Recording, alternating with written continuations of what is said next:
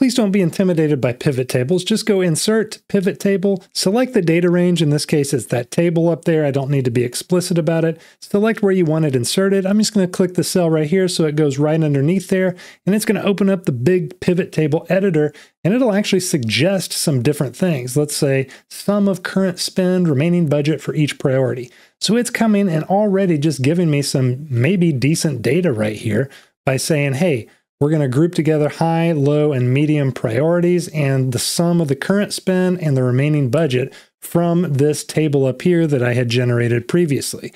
If that's not what you wanted and you need to manually do this, well, you can just come over here and you've got rows, columns, and values. That's how a pivot table is constructed. And instead of priority, say we want to put team size. Well, it's as easy as just dragging these columns. And that's what these are over here in the right. These are just all the names of the columns that we have in our table of data that we're using. This is a super fast way to summarize and visualize data that most people are intimidated just by the name of, but they haven't really investigated it.